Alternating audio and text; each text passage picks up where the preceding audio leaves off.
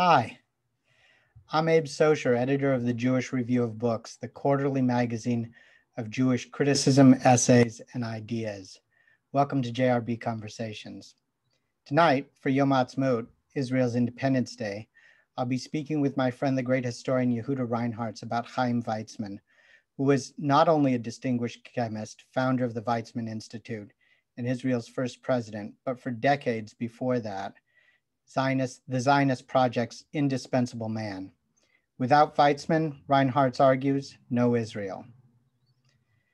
The British philosopher Isaiah Berlin, who knew Weizmann a little in his later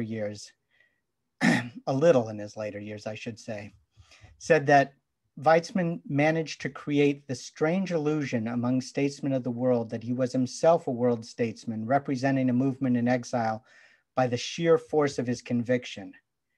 Ministers were known to shrink nervously from his visits because they feared the interview might prove altogether too much of a moral experience. In his 3-volume biography of Weizmann, the last volume just came out in Hebrew and is now being translated into English, Professor Reinharz recreates the remarkable, daunting, often exhausting experience of meeting Chaim Weizmann. Reinharz is, like Weizmann, a distinguished academic. He's the Richard Koret Professor of Modern Jewish History and the director of the Tauber Institute at Brandeis University. In addition to his big, decades-in-the-making biography of Weizmann, he is the author, co-author, or editor of, by my count, more than 24 other books, which deeply explore various aspects of the modern Jewish experience in Europe and Israel, not to speak of his book on the figure of the donkey in Western literature, which is actually quite good. If you have taken or teach a course in modern Jewish history, you've probably read the documentary history he put together with Paul Mendesflor, The Jew in the Modern World. But like his subject, Yehuda is more than an academic. He operates outside the seminar room. For an extraordinary 17 years, he was the president of Brandeis University. And for the last decade, he's been president of the Mandel Foundation, one of the world's leading nonprofits, which does an enormous amount to enrich Jewish civic and intellectual life in Israel and America, and in particular, as it happens, where I am here in Cleveland. Welcome, it's good to see you. Thank you. Before we turn to Weizmann, I have a quick question for you. You grew up in Haifa in the 50s. What was Yom HaAtzma'ut like then? If I think of Yom HaAtzma'ut in Haifa in the 50s, it brings back two memories. One, from the age of 9 or 10, this was the time when kids were unsupervised by their parents. My classmates, people from my neighborhood, I lived in the lower part of Haifa. We would all go down to the main street, Herzl Street, and usually with Israeli flags, and create a lot of noise. And usually there was a lot of dancing, sometimes with the parades. So that was one. The second one, which doesn't bring the best memories, is that I was from the age of 11, I think, 11 or 12, I was a member of a youth marching band. And unfortunately, I played the tuba. And I had to march with a tuba, which is a pretty heavy instrument, the entire length of Herzl Street, which was not something that I perfectly enjoyed. But it was a lot of happy times and brings back good memories.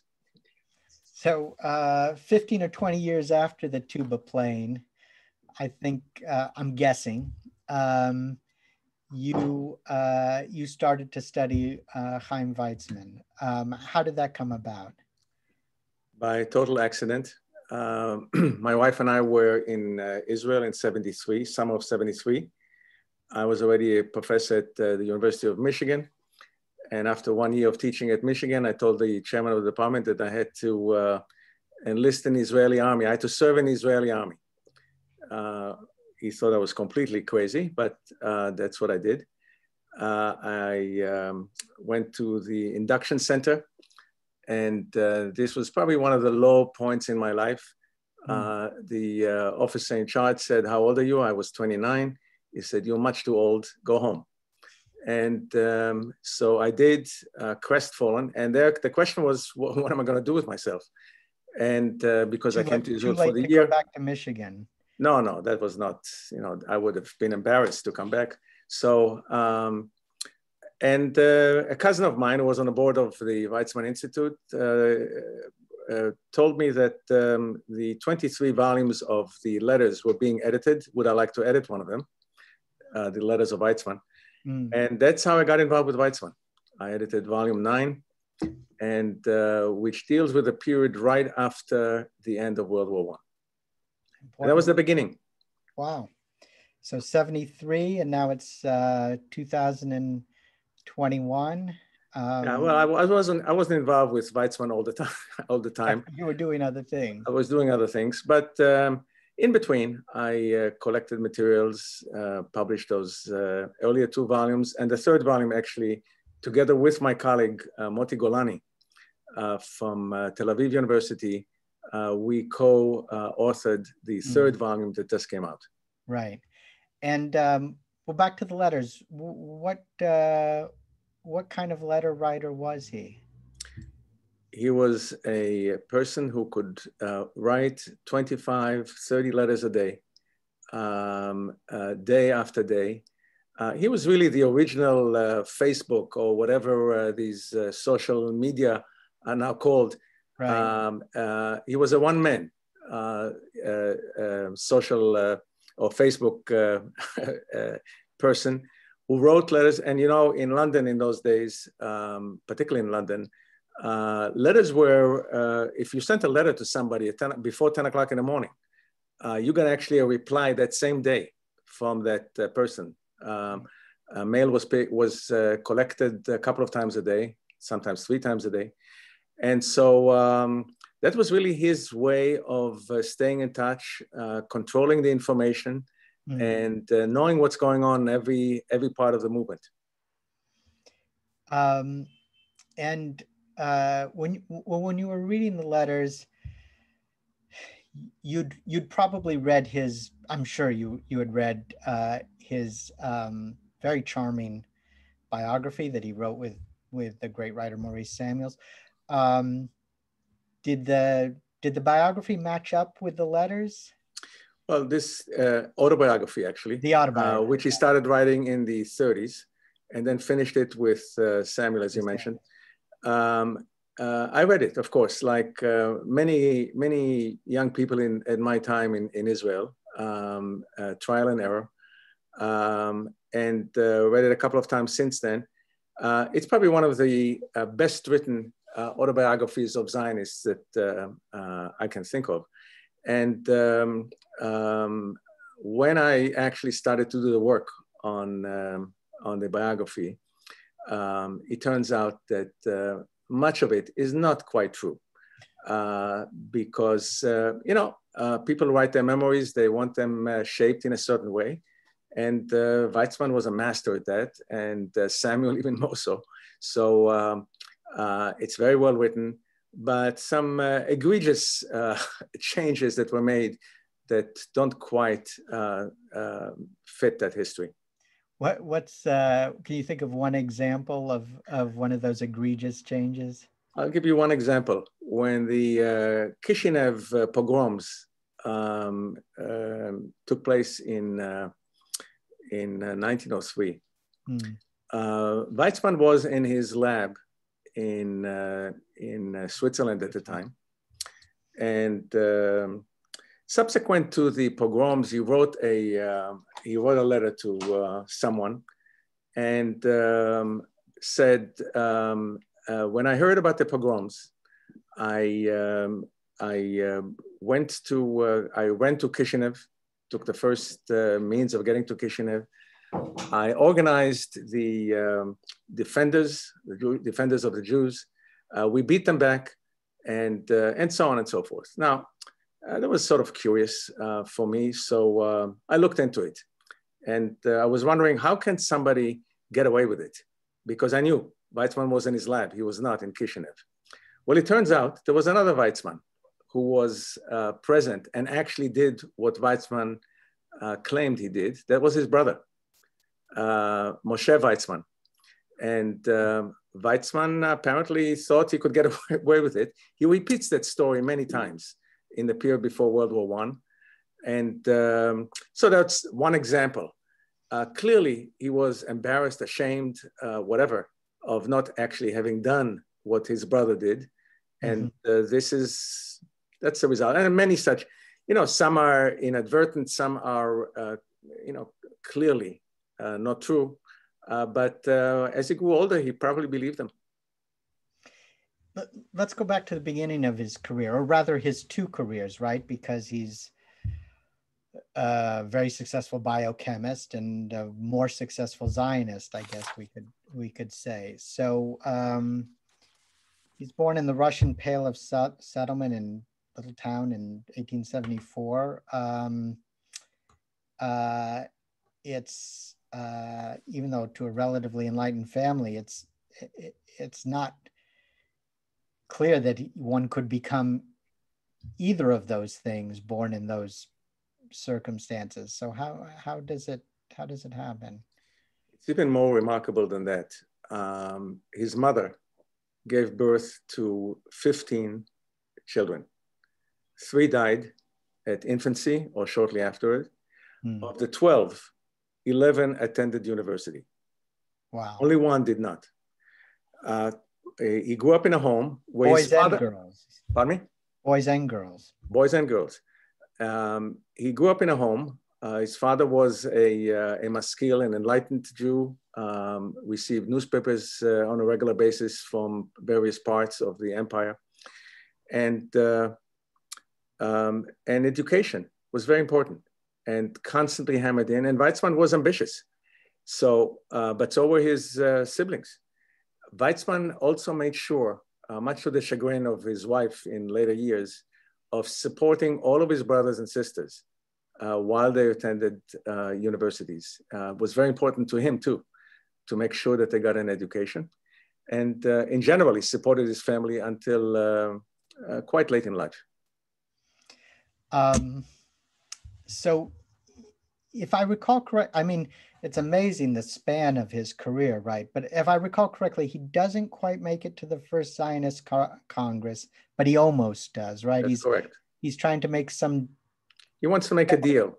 Right. He wants to make a deal because Weizmann, as a biochemist, was very interested from the very beginning in selling his patents.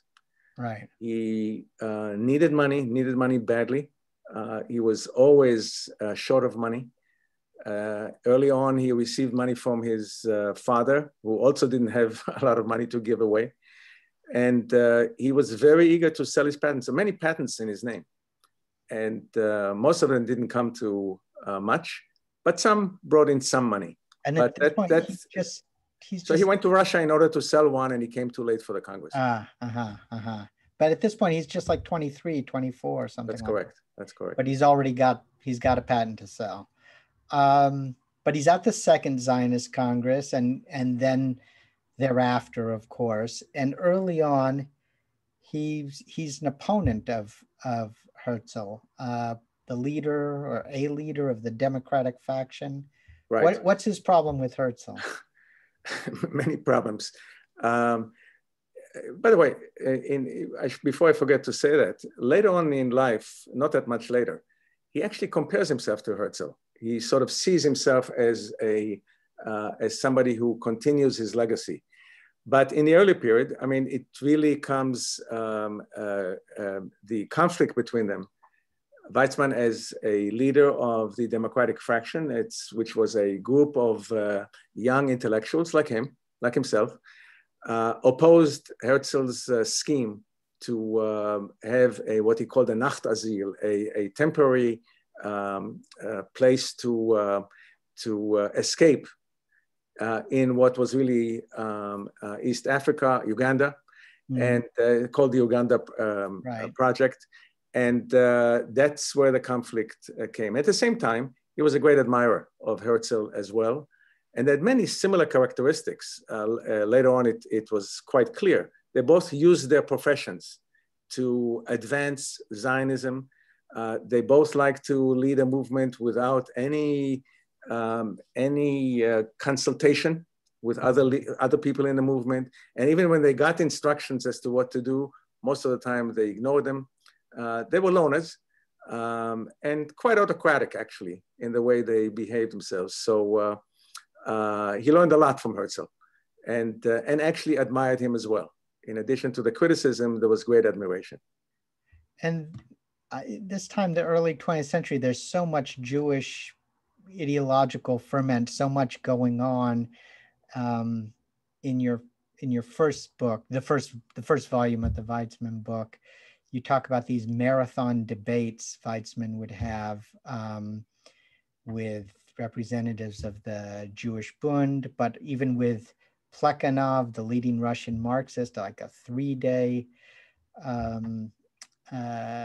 debate. What was the intellectual scene? How were they conducted? Who's listening to these debates? And was that part of him becoming a leader? Yes, leading the Democratic faction was the beginning, really, of his ability to think of himself as a leader. It was his idea. It was not easy. Everybody wanted to be a leader in those groups. And these people, men and women, by the way, when they were not at the university, they congregated in coffee houses. The Zionists in one particular coffee house, the Bundists in another one, et cetera, et cetera. And they would arrange debates. Now, who listened to the debates? They listened to the debates, to each other. Yeah. And those debates, could take place beginning in the evening, going on throughout the night. It was customary to speak for 2-3 hours. That was considered to be sort of an average speech, and so they went at it, and day after day after day. How they had the ability to do this, I don't know. But sometimes they met in wooded areas. They also had to watch out for the police, which usually looked after them. And Weizmann really developed his leadership skills there. Actually, he started already in Pinsk, where he finished his high school years. He already began to be involved in leadership roles. But in Germany, subsequently in Switzerland, that was really honed. And the Democratic faction made quite a bit of noise around itself.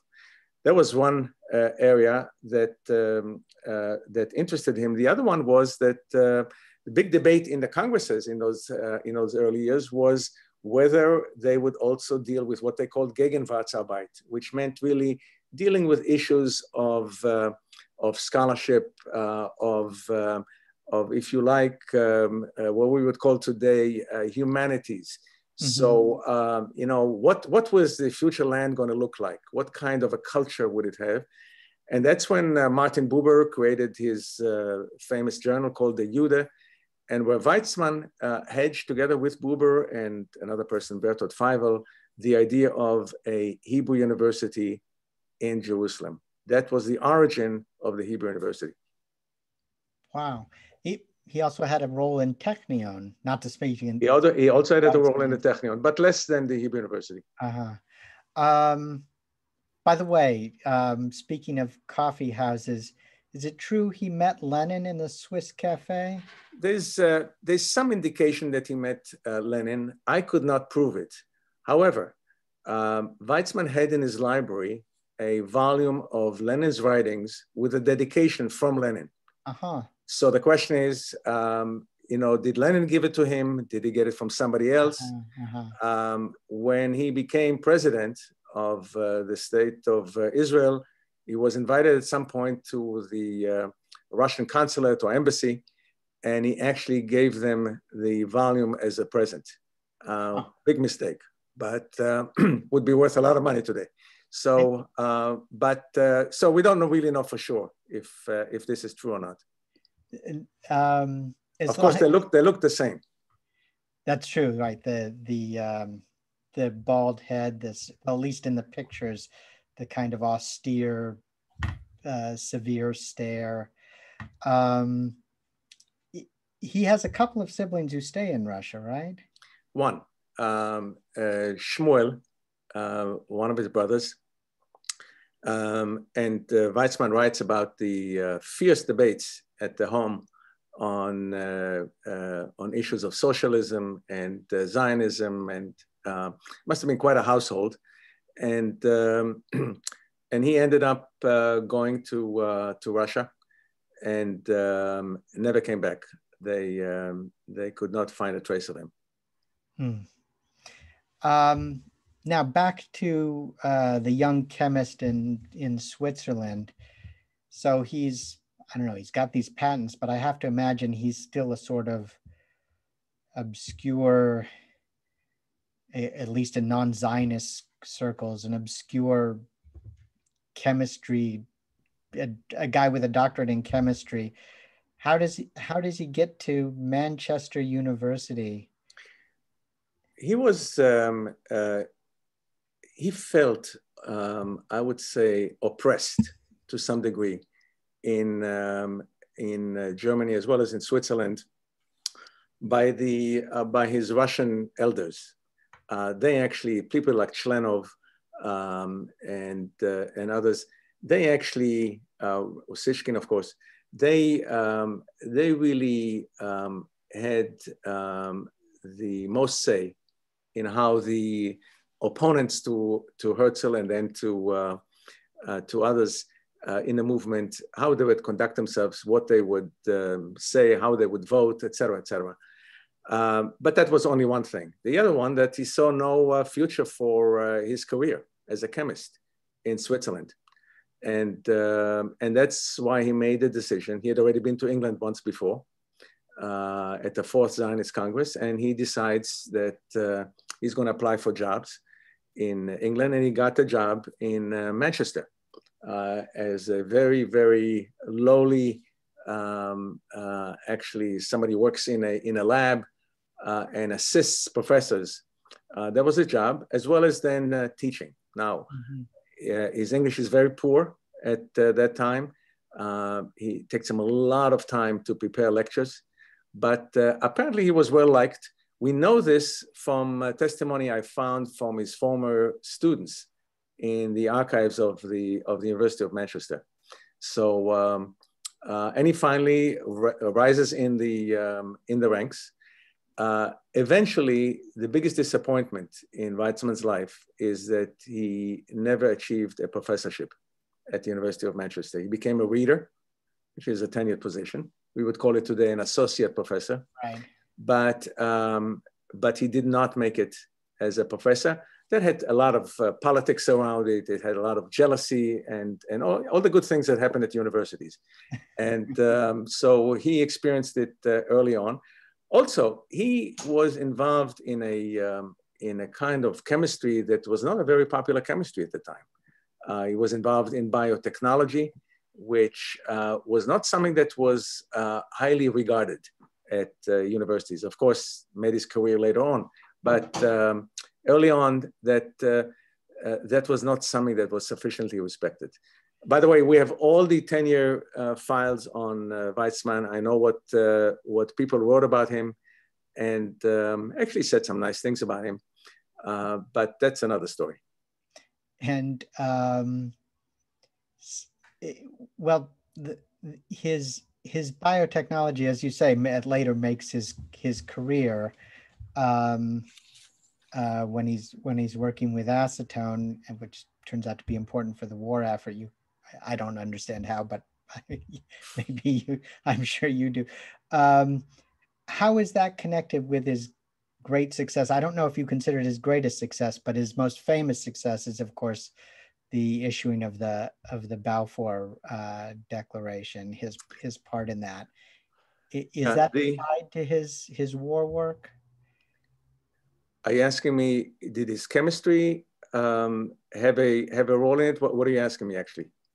The fact that he becomes, as I understand it, a crucial figure and something of a hero in Great Britain because of his chemical breakthroughs and their help in the war effort. Is that one of the things that brings him into these diplomatic circles where he can affect this? Yeah, without doubt. I mean, Weizmann had a special talent to meet people and to talk to them. He talked Zionism nonstop.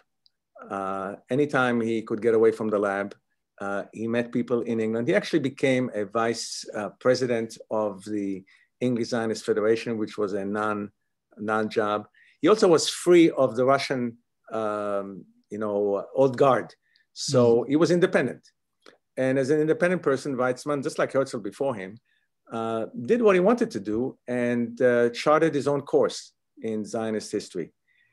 He meets at one tea party, he meets a very important person by the name of C.P. Scott, who was editor of the Manchester Guardian. And C.P. Scott takes to him. And so you have to imagine the following. Here's a guy, here's a person who is a minor academic, has no money. He's always hard for money. His wife stopped working.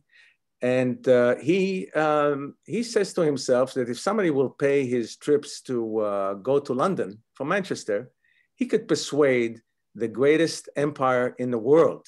I mean, Great Britain was really occupied, controlled 1/3 of the world. And he could persuade the British politicians that they should give the Zionists a charter. I mean, there's nothing in the world that could have persuaded him or persuaded anybody that he could do it. But he sets his mind to it. And C.P. Scott helps him by introducing him to politicians as he goes to London. He meets Balfour early on. He meets Churchill early on. I mean, all these people are running for elections. So they want to meet people who play a role in the Jewish community. So here is Weizmann. And, but certainly the fact that he helped England out in a critical period in the war by producing synthetic acetone, which no other chemist in England was able to do, in Great Britain was able to do. Certainly, that was a discovery, a patent that he gave free of charge to the British, and was very important for the war effort. By the way, acetone, I'm not going to give you a lecture on acetone, but acetone helps make gunpowder smokeless. Very important to make sure that the enemy does not know where the guns are located. And it's much more complicated than that, but he's the only one able to do this. And he's known in England way into the 30s as the guy who helped England during a critical period. Now, of course, memory fades off after a while, but I'll just mention one curiosity. It is so well known that in 1936, I discovered a play that George Bernard Shaw wrote, was really not known beforehand. And it's a play about Weizmann. He writes it in 1936. Shaw does. Pardon me? I'm just saying George Bernard Shaw does. Yeah, and it's called Arthur and the Acetone. And it's a 3-act play that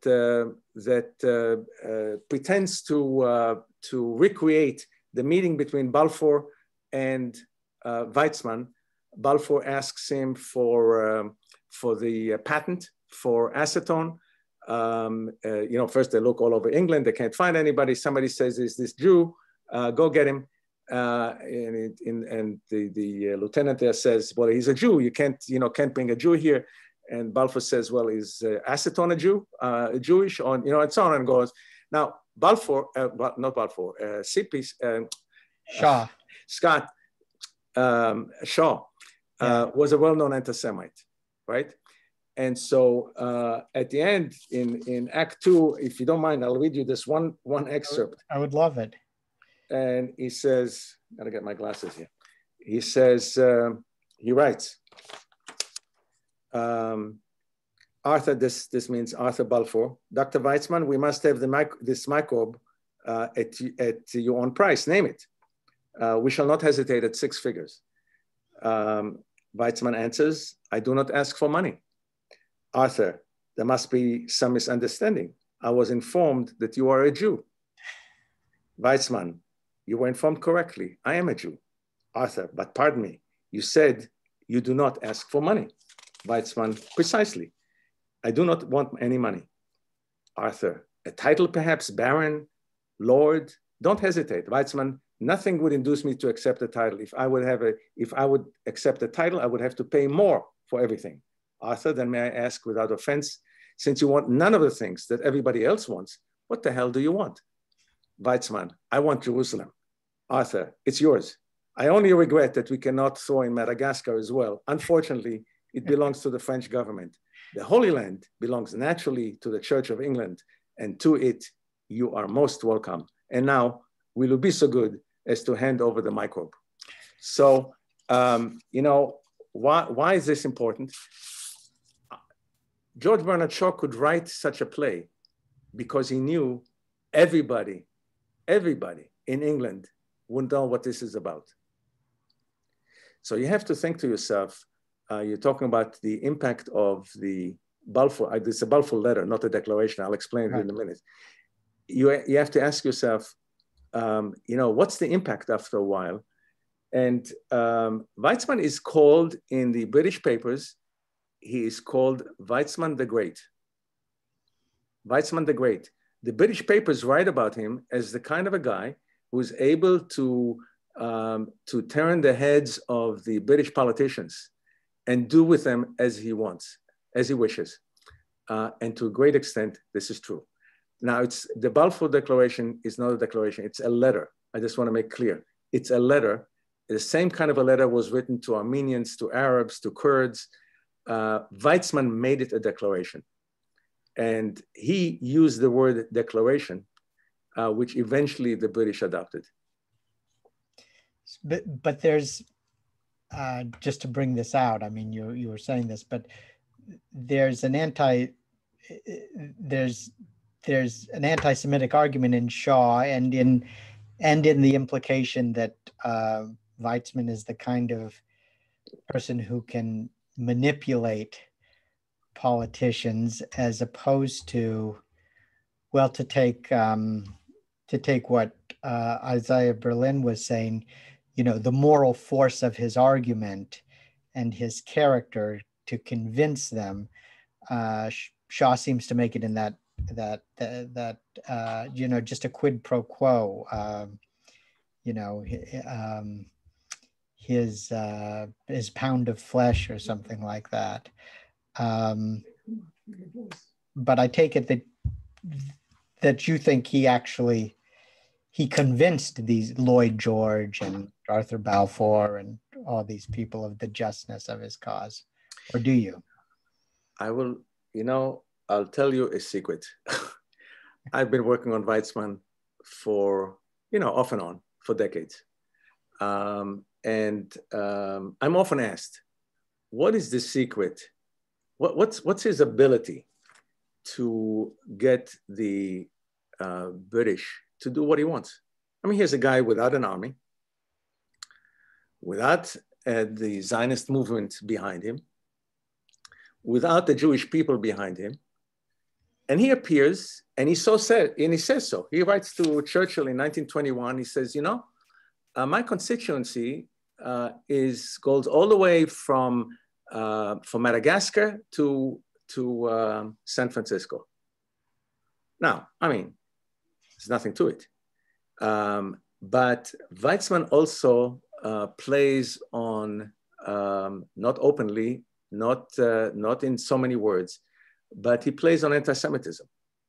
In other words, the notion is abroad that the Zionists, in fact, or the Jews, in fact, control the world. I mean, they look around the world, Brandeis on the Supreme Court, they look to Russia, they see all these Jews in the government in the early years after the war, and on, and they see the Rothschilds, and there's this notion.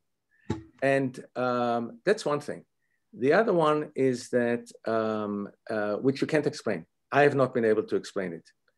why does Weizmann have that power over people? Now, he was an impressive looking guy. He was 6 foot tall, unusual for Jews at the time, anyhow. Immaculately dressed, became very rich after World War I from a byproduct of acetone. It's a whole other story. And he lives like the British. He is a Zionist with every ounce of his body, but he's also British. And he talks like them.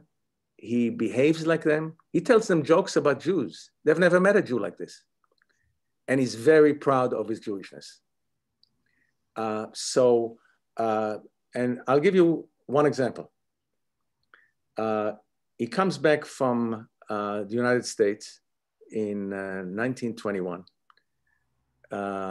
because he goes to the United States in 1921 to go to the Cleveland Convention, right where you are. Yeah. And actually in a synagogue that you know very well. And he's able to defeat Louis Brandeis on his home turf. And as he finishes, he hears that Herbert Samuel, who was the first commissioner for Palestine, is making all kinds of noises with the Bedouins, to the Bedouins, promising some kinds of land in what was called then Transjordan. Weizmann takes the first boat home, and he comes in the afternoon in June. The first call he makes to his home, to Balfour, he says, Mr. Balfour, we have, by the way, the protocol. Mr. Balfour, tomorrow morning, I'd like, in your house, he says to Balfour, in your house, I'd like to see you, the prime minister. I also want to see Churchill, who is the minister for the colonies. I also want to see Mr. Hankey, who is the secretary to the parliament. I want all of you to be there at 10 o'clock in the morning. They all show up at 10 o'clock in the morning. And Weizmann does something that no one would dare do. In front of Churchill, Churchill is the minister for the colonies, so he's the boss of Samuel, who is in Palestine. He takes on Samuel in no uncertain terms, tells Churchill what he thinks of him, etc. And Churchill, and Lloyd George says to Churchill, is what he says true? And Churchill says, yes, it's true. So, and Churchill says, listen, I understand that that you guys, the Haganah was already operating in Palestine. He said, I know that you're gun running. He says, go ahead and do it. And Weizmann said, it's against the law. He says, well, I'm the law. I'm telling you, go do it. Just don't tell anybody. I mean, he's trying to appease Weizmann. Now, this scene appears a number of times in the 1920s and 1930s. And I don't have an explanation what gives him this kind of power, except for another incident that takes place in 1930, but maybe we'll get to it. And compare him to other Zionist leaders at this time. Does any, I mean, Brandeis obviously has in America power, can speak to presidents. Is there anybody else who has this, who can speak as an equal to leaders of states? Weizmann met every American president from Wilson on, with the exception of Hoover, because Hoover was not in Washington when he came. Every American president. And he met Truman 5 times. And he met Mussolini 4 times. Who met the king of Italy, the king of England, of course, cardinals, the heads of state in France, in Germany, in Holland. You ask yourself, where is this coming from? It's the same phenomenon that I can't fully explain. I don't know that anybody can. But it is this image of Weizmann as a world leader, not a leader on behalf of England, a world leader. And this power is this imagined power is with him until actually 1947, 48. And well, I'm tempted to jump ahead because one of those famous meetings is with Truman before the UN. Well, maybe we'll just do it. How important is he to Truman deciding to vote for Israel in the UN? You know, people sometimes ask me, what did he say to Truman that was so, that convinced Truman? It's not what he said, it's how he said it. Having met every American president prior to him and lots of heads of states, he was not particularly awed by Truman. I mean, he was respectful. He was not particularly diplomatic. In the second meeting that he meets Truman, by the way, he was always brought through a side door. Why side door? Because Truman was sick of the Zionists. And he said, I don't want to meet any Zionists anymore. And they persuade him, it's before Jacobson, they persuade him, you know, go see this person, etc. He's this and that. And so he comes to a side door. And second meeting, you know, he talks to Truman, and all of a sudden he does something that nobody ever does. He pulls out a map from his pocket, puts it on the table, and says to Truman, well, why don't we look at the map? You'll see what I have in mind. Truman is so taken aback. He goes and does exactly what Weizmann tells him. He goes and takes a look at that map. And Weizmann says, this is where we are. This is where the Arabs are. This is what we need, et cetera, et cetera. In a final analysis, although Truman was still reluctant to see him too often, Weizmann always managed to get in with the famous story about Jacobson, who persuades him to see him at one critical period. But you have to understand something. Without Weizmann, the state of Israel would not have had at that time the Negev, which Weizmann explained to Truman why the Negev is so important. And by the way, you know, of course, that the State Department was completely opposed to any of this and to the declaration of the state of Israel, and was able to get from Truman a loan for $100 million. Now that's a lot of money. I mean, it's a lot of money today. It was real money in 1947, 48. So once again, the combination of his charm, of his appearance as a proud Jew speaking on behalf of the Jewish people worldwide, persuaded Truman. And Truman made it clear that he would have faith only in Weizmann as the president of Israel. Now, Truman at the time thought that president is like president of the United States. But why Weizmann? Because he knew Weizmann was pro-Western. And there was a great deal of fear in the State Department that the state of Israel might in fact play really with the Soviet bloc, the Russian bloc at that time. Ben-Gurion would. Right. Well, he doesn't move to Palestine, to British Mandate Palestine, till the mid-30s. Did he consider moving earlier? What about why not in the 20s? You know, there were periods when Weizmann was disgusted, disappointed, whatever, and he would make noises about moving to Palestine, to Israel. Vera, his wife, would have none of this. And he wasn't really serious. I mean, he was serious in the late 20s and early 30s about teaching at the Hebrew University. Now, here you have a person who actually is responsible more than anybody else for the creation of the Hebrew University. But the president of, the real president of the Hebrew University would have none of it. Judah Magnus. Judah Magnus. They were on totally opposite sides. Weizmann and Albert Einstein couldn't stand this American rabbi, and who wanted actually to emphasize the humanities, Jewish studies, humanities in general, as a teaching, and wanted a teaching institution at the Hebrew University. They wanted, of course, science.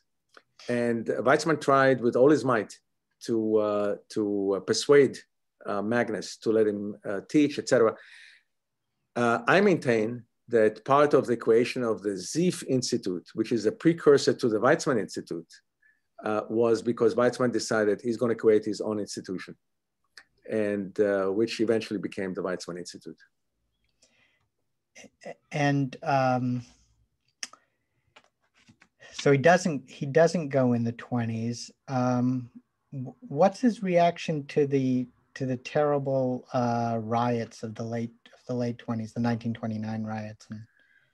Well, the riots in 1929 followed the previous riots, of course. And the British always did, when a riot occurred in Palestine, the same thing. They sent a delegation to investigate. There was a report. And then they would, already by the 1920s, and certainly the late 1920s, they began to have cold feet about the Balfour Declaration. We should say, by the way, I shorthand the Arab anti-Jewish riots of correct, yes.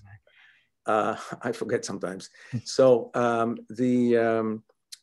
so this in 1929, of course, there were anti-Jewish riots that had to do with the Western Wall, and the story of that is not really important here. But a commission came back, and Lord Pasfield, who was then the minister for the colonies, issues a white paper. The white paper in 1930, October of 1930, is very damning. It actually is the beginning of a real transition in British policy that talks about equal opportunities for the Palestinian Arabs and for the Jews, etc. At that point, only 17% of the population of Palestine are in fact Jews. And Weizmann goes to the prime minister, Ramsay MacDonald, and he says to him, by the way, he doesn't knock on the door, he just walks in. And MacDonald is not a friend of... No, Ramsay MacDonald was actually quite friendly, but weak. Ramsay MacDonald was part of the Labour Party. Labour Party was inexperienced. They had not been in control for quite some time. Ramsay MacDonald was not very popular. And Weizmann says to him, Mr. Prime Minister, I'm going to quit as the president of the World Zionist Organization. Now, you would think that if somebody says this to the Prime Minister, and somebody says, have a good life, goodbye. Ramsay MacDonald is worried terribly because he knows that Weizmann is in close touch with leading members of his own party and of the opposition parties. And if Weizmann wants to, he can topple the government. Really? And Weizmann plays this to the end. And Ramsay MacDonald is so scared, I think that's the right word actually. He says to him, okay, we'll have another committee. Who do you want on the committee? And he says, well, I want Henderson. He doesn't have to explain to Ramsay MacDonald that Henderson is favorably disposed to the Zionists. Okay, who do you want on the committee? He tells him who. They come back with another declaration. It's not yet a white paper. In February of 1931, okay, so October is the Pasfield white paper. Ramsay MacDonald changes all of that in February. He changes the white paper. He takes it off the table. In the entire history of England, of Great Britain, it's never happened before and never happened since that a private citizen could come and change a white paper. It never happened. And Weizmann says, okay, but I want a letter to this. He says, but this time, I don't want a letter to Rothschild. The Balfour letter was written to Rothschild, not to Weizmann. He said, the letter is going to be written to me. This is really what we call in our book, it's the MacDonald-Weizmann declaration. I'll tell you why this is important. That particular declaration allowed in the 1930s refugees from Central Europe and elsewhere to come to Palestine in droves. And from 17%, the Yishuv, the Jewish community in Palestine, grew to almost 40%. They became 400,000 strong. That was the beginning of the Jewish state. Not what happened after 46. Of course, what happened after 46, 7, of course, was important. But it was the beginning of a mass of highly educated, experienced, not everybody obviously, people thrown out of their own countries who came and built the institutions or continued to build the institutions of the Jewish state. Had it not been, I maintain, or we maintain, there would be no Jewish state. Wow. So so it's only shortly thereafter that he does go to Palestine. No, he's been to Palestine all along. No. I mean, he moves to Palestine. And well, no, he does. He never really moves to Palestine. He built a house. He built a house in Rehovot, very expensive house that still stands on the campus of the Weizmann Institute. Was called the Armon, the palace. It was at the time, and he and Vera come for periods of time.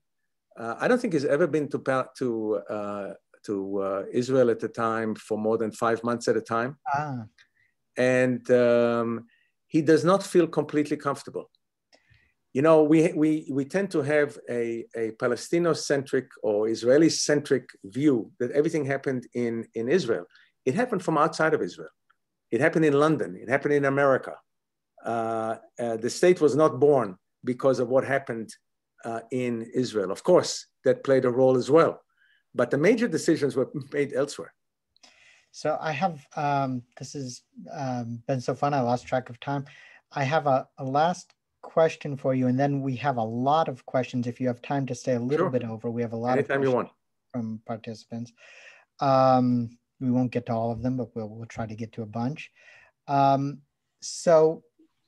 tell me about this last phase or last two phases of his career, where he's back and forth from Palestine through World War II. Correct me if I'm wrong. He's no longer as powerful or more powerful than Ben Gurion,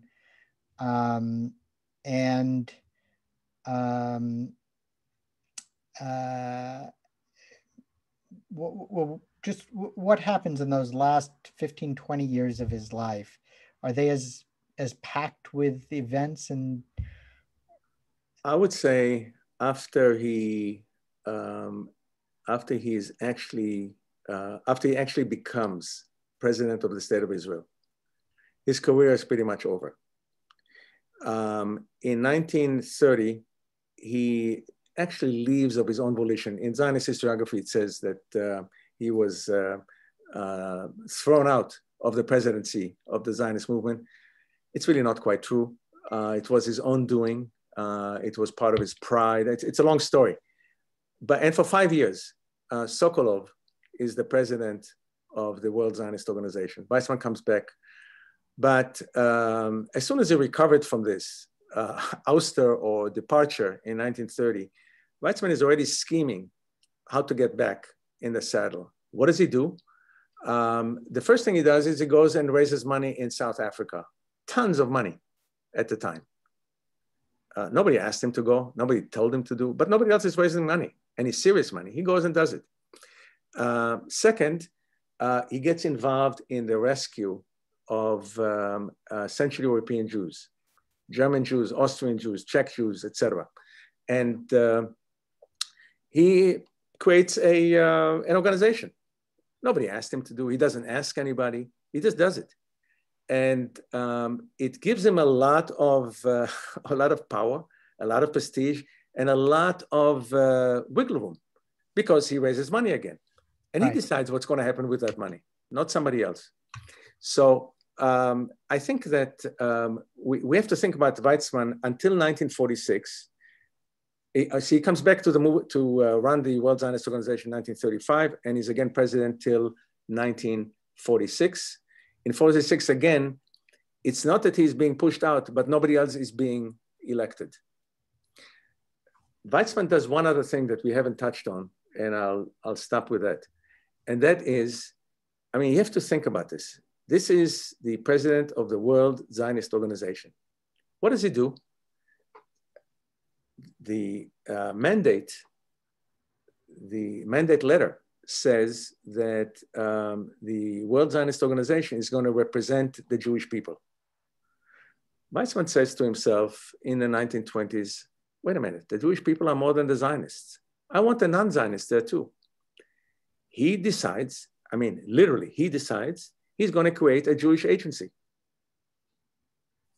He finally gets Marshall in America to work with him as the non-Zionist. And he and Marshall actually, I mean, Weizmann is the engine here. And think about this picture. In 1929, in London, on the stage of the Opera House, I think it was the Opera House, on the stage sit all the major leaders of the Jewish people. Albert Einstein sits there, Frankfurter sits there, Weizmann, of course, and on and on and on. And they create, and this is the beginning of the Jewish Agency. I tell you why this is also important, because the Jewish Agency creates also an office in Palestine, and Weizmann decides that Ben-Gurion is going to run that branch of the Jewish Agency. That Jewish Agency in Palestine is a major force that is also part of the creation of the state. Of course, it disappears as a political force after the state is established, but until then, that and what Weizmann was able to do in the 1930s are major anchors for the establishment of the State of Israel. Let's go to questions, and we'll go for at least, let's say, 10 minutes. So Lily Alone, I hope I'm pronouncing that last name right, Lily, wants to know a little bit more about his wife, Vera. I'll point to three things. They're involved in in their early courtship, they're involved in a sort of triangle. She asks about her, whether she enjoyed her life in Palestine, and then what was their marriage like? Really, I guess is the question. Complicated. Vera was, first of all, she was Weizmann's second major love. He was engaged to another woman prior to her.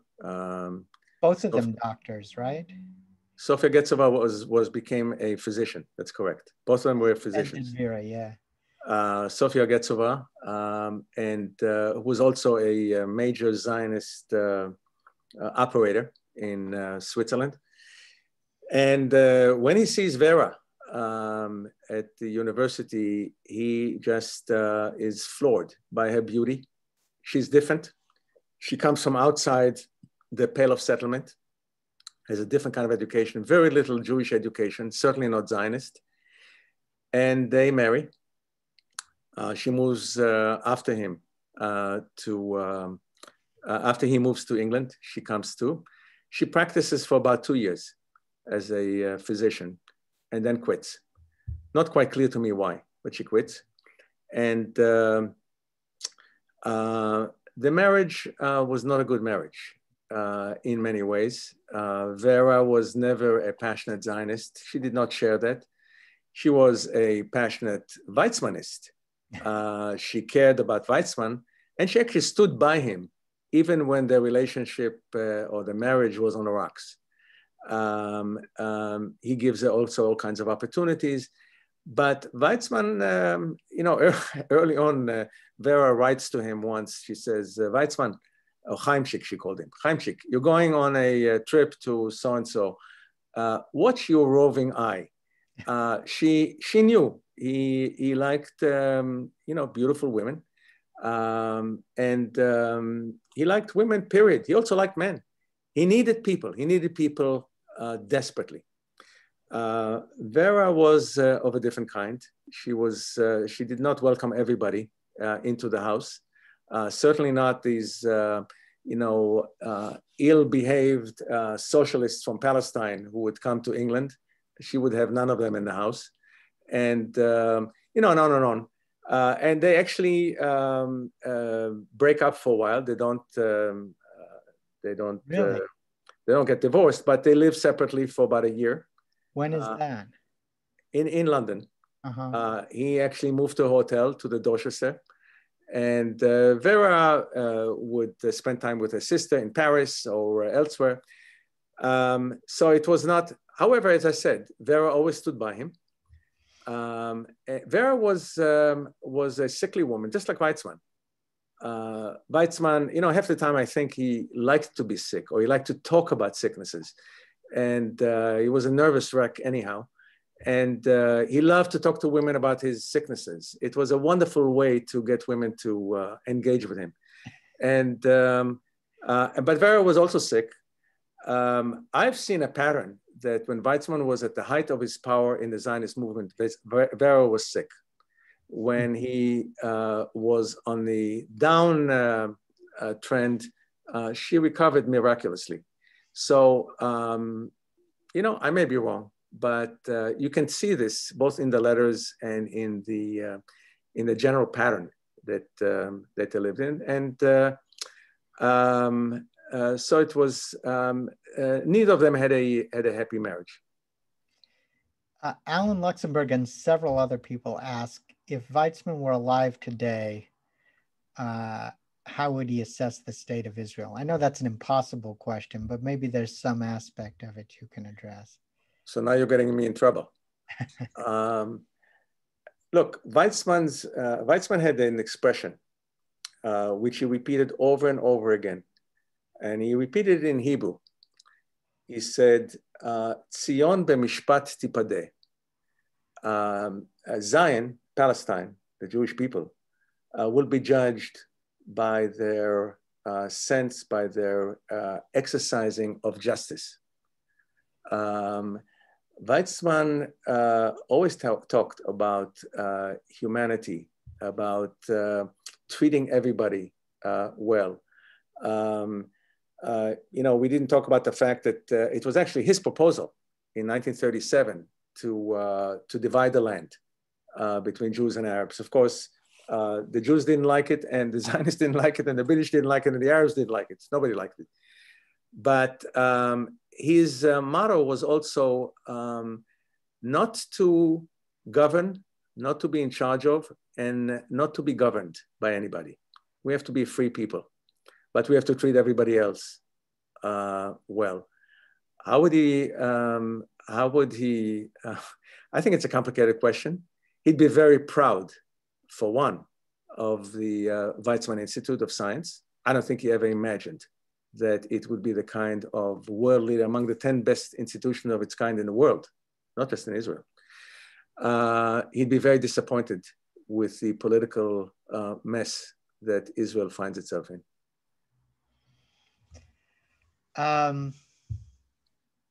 Speaking of political messes, Jonas Bergstein asks, in making Weizmann president, was it really just sort of sidelining him from all decision, putting him out to pasture? And what did he think of that? True. The combination, though, I repeat, it was Truman's not open but unspoken understanding that Weizmann is going to become the president. It was very important for the United States, as Truman saw it at the time. But you have to remember, Weizmann was truly sick much of his life, had all kinds of ailments. And by 1946, 47, he was already half blind. He had problems with his eyes all his life. And it was getting worse. You could see him in pictures. When he walks, somebody holds his arm, or people on both sides hold his hands. So that was one. And second, Ben-Gurion saw to it that Weizmann would have no power. The fact that he was in Rehovot and not in Jerusalem or Tel Aviv suited Ben-Gurion perfectly well. And, in a sense, what's really interesting is that even being old and sick, I mean, he was in his 70s, not old today, but in those days was old and really blind. Even then he was feared.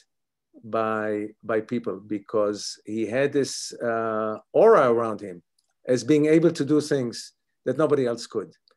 And in fact, by the way, as president, he traveled to the United States. Actually, even before he became president, where does Truman lodge him? In the vice president's home, what became the vice president's home. And afterwards, of course, he is greeted with all the pomp and circumstance that Washington knows how to lay out. I have a question here from a Shulamit. And it's a question I was actually thinking about. He grows up in a maskilic, but still traditional home. As I think in his early years of college, he's even teaching in a religious school. But what is his religious life? At what point does he make a tradition, and what is his relationship to tradition? And also, how is his Hebrew? Okay. The school you are referring to is in Germany, in Funkstadt. And he went to the university nearby, and he taught at this place, Funkstadt, in an academy for children of rich Russians. It was run as a strictly Orthodox school. That made his life miserable. And he developed a very strong distaste for that kind of orthodoxy. He was, as I said before, a proud Jew, but he traveled on Jewish holidays. I'm not sure what he did on Yom Kippur, but at least on one Yom Kippur, he was in the lab. In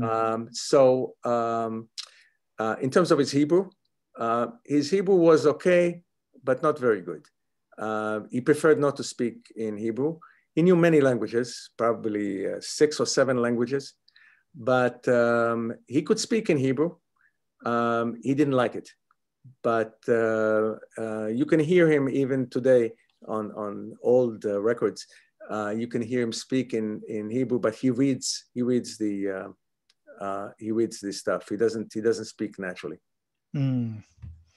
And well, let's just go with one final question. Herbert Hoffman asks, how was it that Ben-Gurion could overpower Weizmann as the Jewish leader with control over Israel? Say it again. How does Ben-Gurion win the rivalry? You waited him out. Look, we shouldn't take anything away from Ben-Gurion. There's no question that after 1945, 46, Ben-Gurion is critical. He seizes control of the government. He is really in total control.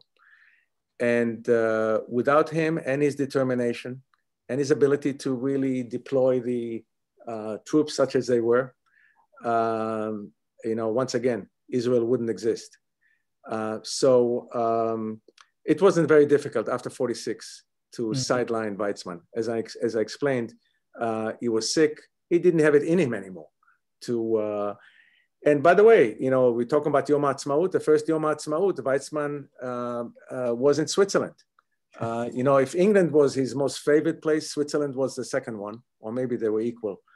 And of course, he had great love, great dedication to the state of Israel. But living there was a different story. And I think that people also had to choose. They had to choose, being a Weizmannist, people were afraid of Ben-Gurion. Or are you loyal to Ben-Gurion? And when people visited in Rehovot, people from the Knesset and elsewhere, they did it actually secretly. They did not announce the fact that they were going to go and see Weizmann. I should also mention one other thing. Weizmann, amongst the early Palestinian Jews, he saw as his natural successor Arlozorov, not Ben-Gurion. Arlozorov was his chosen. Arlozorov was his kind of a guy, and with whom he could, Ben-Gurion had, I think it's really very important, Ben-Gurion had zero sense of humor. Weizmann thrived on humor.